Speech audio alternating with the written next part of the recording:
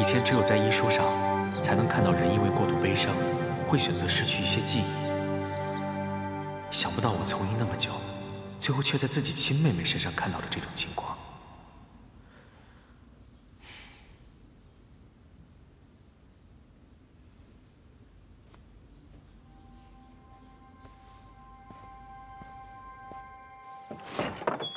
怎么样？初儿，冉冉怎么样啊？爹，娘，妹妹身体无大碍，只是心神损耗太大，需要静养。心神损耗？怎么会心神损耗呢？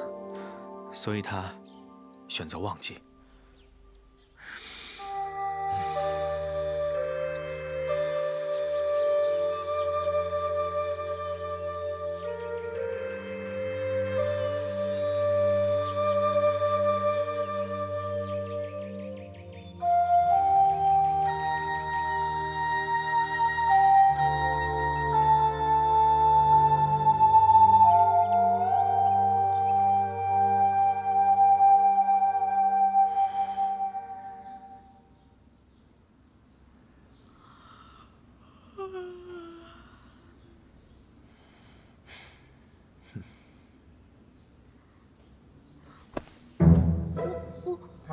五哥，你怎么在这儿？我是你五哥，为什么不能在这儿啊？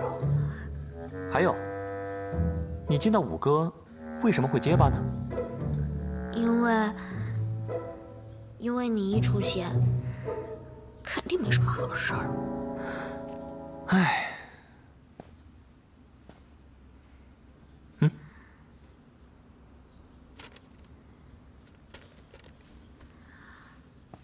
苏家9兄弟排班表。妹妹啊，这次哥哥们可不能站在你这头了。爹跟娘刚发完脾气，让我们兄弟几个立下军令状，如果你再出岔子，他们可就……所以啊，哥哥们商量，做下了这个值班表。从今日起，你的膳食搭配、放风时间。 包括来访的人员记录，甚至你说过些什么话，我都会让当日的兄弟们好好的记下来。哎，等等，我连说什么话你们都要记下来啊？哎，等等，五哥，这种比蹲大牢还艰苦的日子，我还得过多久啊？那就要看你表现了。妹妹啊，你别不吃东西啊！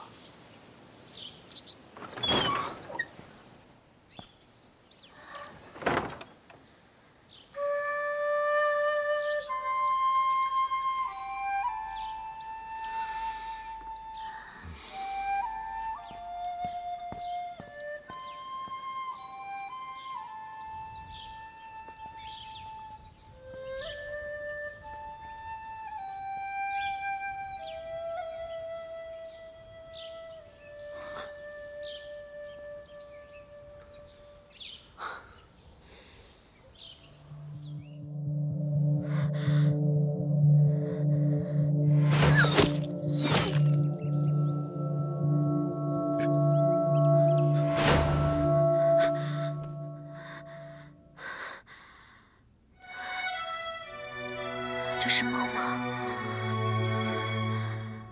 为什么觉得又不像是梦？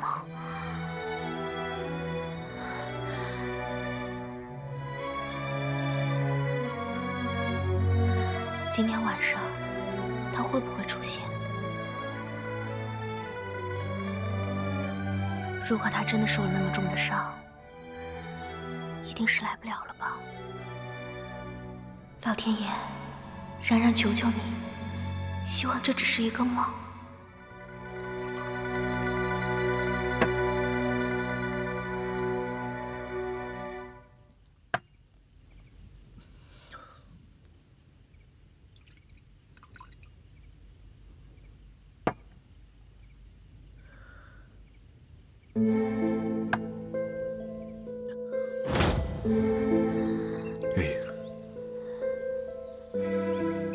再等一下就好了。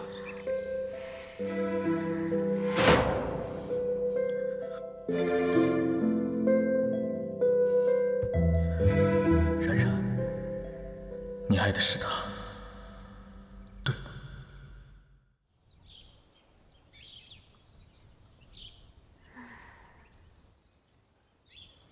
娘亲看得我这么严，九师兄又出了远门，好怀念太乙山的日子啊！不知道师姐最近都在干嘛？等会儿要不要给她写个信呢？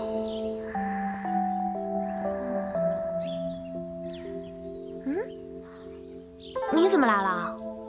我听说有人又生病了，所以过来看看你。娄轩，我郑重严肃地警告你，别以为你跟我表姐退了婚，就可以对其他女孩挤眉弄眼的。